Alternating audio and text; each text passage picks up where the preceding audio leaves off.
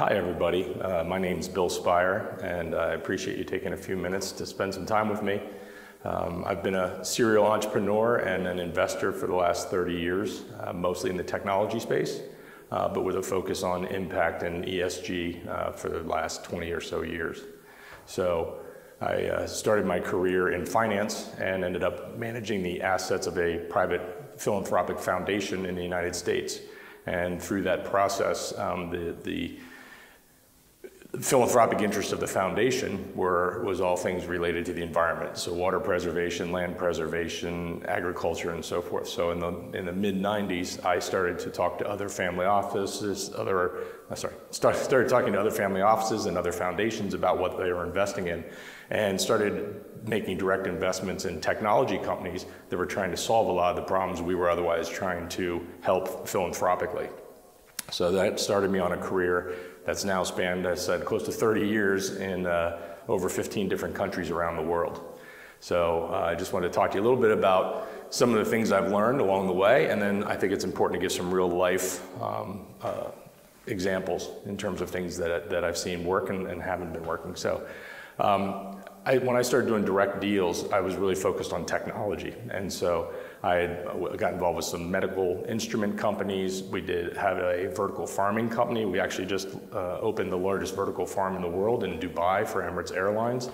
And that was interesting because we were really focused on the technology there, the best way to grow plants indoors in vertical farms. And that's actually turned out quite well now, but there was obviously a lot of struggles. And you also see competition in markets that can be very difficult. So there are other vertical farming companies that haven't been nearly as successful from an actual impact standpoint or a business model standpoint, but they have extreme valuations, and it's made the market very, very difficult for people that actually have very good technology and very good business. I also worked, like I mentioned, in some medical device companies in South Africa, and that's now coming through the Swiss company and will be launched later this year, where they use a wearable that does neuroplasticity in the brain and helps people recover from all sorts of injuries, brain injuries, but also we just recently did our FDA phase 2 studies where they were able to get kids who were on medication for ADHD completely off their drugs within 1 month by simply using a wearable technology, and it's a permanent fix, which is great there, so they no longer have to take meds. So it's a big focus to get a lot of these people, especially in the US, that are over-medicated in a lot of ways. So there's things like that I've been working on. The status of the global market is probably the most interesting now that I'm most focused on impact, and the US obviously is quite a bit behind Europe in terms of the way they think about the environment, the way they think about how to help keep the planet from going in the direction that we're currently going. And so I've been hyper-focused in companies in Switzerland, companies here in Germany, and other places that are trying to solve a lot of those problems. The US is starting to do that because unfortunately it became a buzzword or a click word for a lot of the financial institutions once they understood that, oh, people are actually very interested, especially with our current president, and there's so much pressure on companies to now conform, to say we're going to be more ESG focused, we're going to be more environmentally focused, but they really have no way to get there, which is very interesting. I think there's also another amazing trend, particularly in the US, around financing. Financing is extremely difficult for small startups in the ESG impact field because there's absolutely zero expertise. I shouldn't say zero. There's very little expertise in finance for people in the impact space. So I've spent the last 2 years raising money for a company, which I'll explain to you later on. And it's funny because, I mean, I talked to every big name there is in the US, and you realize that these people literally just started that job maybe 4 or 5 months ago. Oh, we went out and we raised this $7 billion impact fund, and we're really interested in doing that. And then you realize they're only writing checks north of $250 million. And at the same time, they want venture or private equity type returns, but with the safety of a AA rated bond. And those two don't mix at all. So there's this very interesting and large funding gap for startups and I'd say mid-sized companies that need the financing to get to the next level. So there's a lot of different programs we're working on. There's a group out of Zurich called Blue 8 like blue and the number 8, .global, doing a very interesting finance regimen where they're able to go in and get financing for projects specifically, and not through governments, but through private financing, through family offices, through corporations, people that really want to make this happen. And I think that's probably my biggest point about the governments are great in responding to and supporting these initiatives. However, they're not the ones that are going to fix the problems. They can be very helpful in terms of financing. They can be very helpful in terms of regulation, making laws, things like that. But in the end, it's going to come down to entrepreneurs like yourselves. It's going to come down to unique financing vehicles, and it's going to come down to the ability to get the technologies into the market.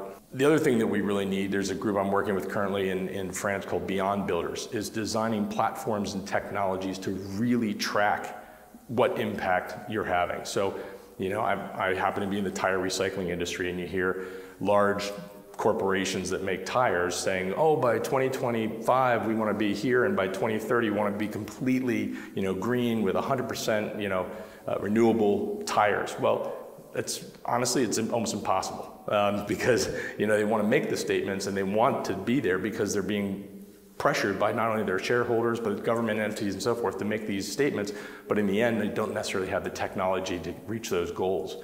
So again, it's going to take corporations supporting tech entrepreneurs and other groups to get all these products to market, and in a way that's both economically and environmentally sustainable, which is the most important thing. The other big thing that we're working on right now is renewable energies, because with the most unfortunate region excursion with Russia and the Ukraine, energy prices in Europe and Eastern Europe, where I do a lot of business, have gone, you know, through the roof in terms of cost per kilowatt hour. And so some of these projects actually are reasonably energy intensive.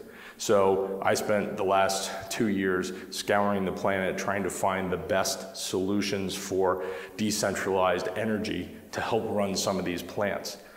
Because there's not many business models that work with, if it's very electrically intensive at 40 cents a kilowatt hour or whatever it might be, it makes the business model very difficult.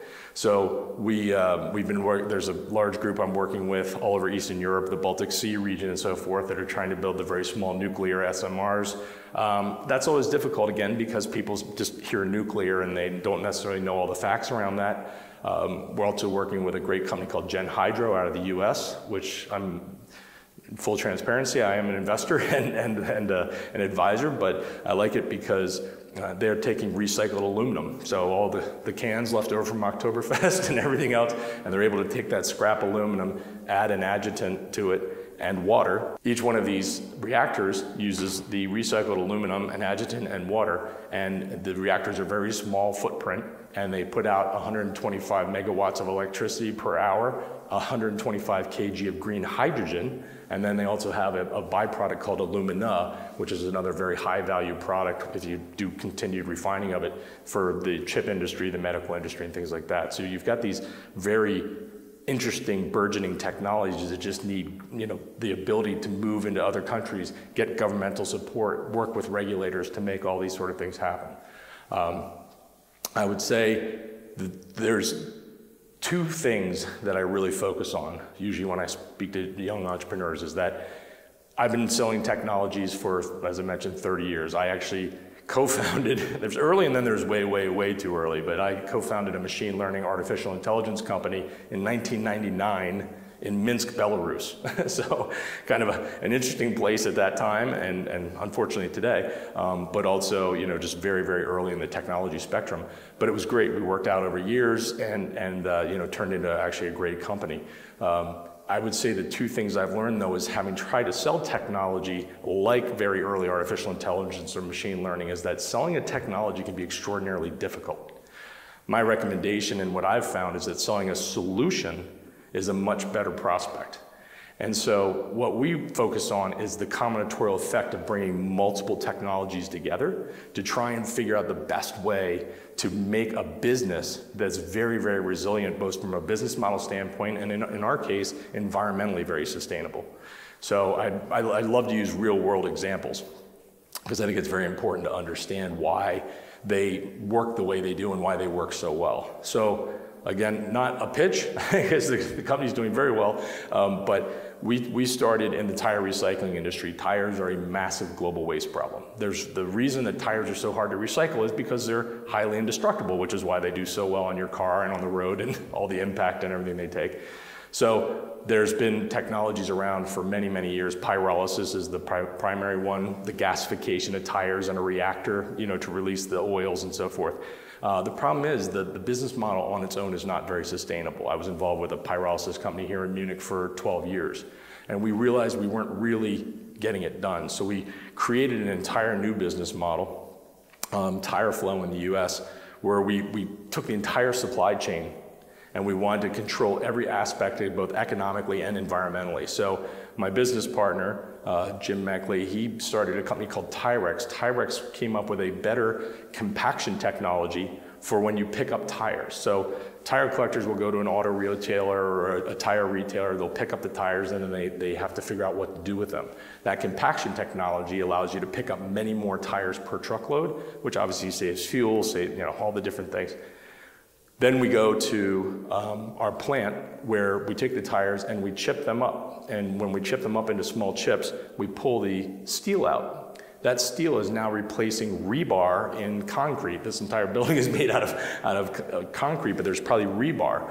Rebar is made in a steel manufacturing plant, releases a lot of CO2, and becomes very difficult from an environmental standpoint and from a labor standpoint. Now they can take the very small pieces of wire from the tires and put them directly into the concrete, and they can pour it right out of the truck or whatever it is to make slabs for shopping stores, for buildings like this, precast concrete. So you're using the steel. Once we're done with that, we have two separate processes. Those tire chips then go to one process called neochrome. In neochrome, we basically, for every ton of rubber powder that we get from the tires, we add 2 tons of recycled plastics from groups like Ravago and DuPont and so forth. From that, we're able to make pellets, which are then rolled or morphed into many different products. So we make everything from the liners for a golf cart, the floor of a golf cart, to truck beds, to board products. So you look at all the logistics firms, most of the insides of those trucks are natural hardwoods. Actually, most of it comes from the Amazon. So we're trying to replace those boards with great recovered products of recycled tires and recycled plastics. They'll last longer, they're lighter than the wood, and when you're done, we can take them back and make them into all brand new products again. The other side of the factory, we take the tire chips and we put them into a pyrolysis reactor. As they heat up, the gasification starts, we take the gas off and the gas goes into the actual burners to run the unit. So it becomes its own island solution for power. Once that process is done, it continues to gasify and a heavier gas comes off, which is condensated into oil. That oil is now being bought by large corporations like BASF, where they're taking that now recovered oil and turning it into cosmetics and plastic products and all sorts of great things. In the end, in the pyrolysis unit, you have a char, which is basically everything else that was left in the tire. And the problem with that char is it can't be used in new passenger tires, because it has all sorts of silicon and zinc and other bits of, we call it ash content of almost 20%. There's a great company here in Munich that I work with called RCB Nanotechnologies. That company worked at the Fraunhofer Institute here in Munich and their mineralization department, and basically figured out the first of its kind technology to remove the zinc, remove the silica, and in a hydrothermal washing process, so that you're left with a 98% pure carbon black, which is now a very high value product, which is being sought after by all the tire and manufacturers and plastic manufacturers. So most people don't know what carbon black is, but everything black that's around you has carbon black in it. So plastics, your televisions, your iPhones, everything has carbon black in it. So it's a massive global market, and the problem is when you make virgin carbon black, it's made with crude oil, and every ton that they produce releases 3 tons of CO2. So it's a filthy process, and now we have a recovered substitute for that we're working on. And then at the end, again, I had mentioned Gen Hydro. Gen Hydro will help us power those plants in areas where potentially electricity is too expensive to make the business model work. And then we're also working with direct capture carbon companies. because Climeworks is a great example. They have, I think, some of the best commercial technology available out of Zurich, and they take excess heat to run their plant. Well, during the pyrolysis process, there's a lot of excess heat, and we can use that for direct air carbon. So in the example I'm using, we've now combined 7 different technologies from 5 different countries.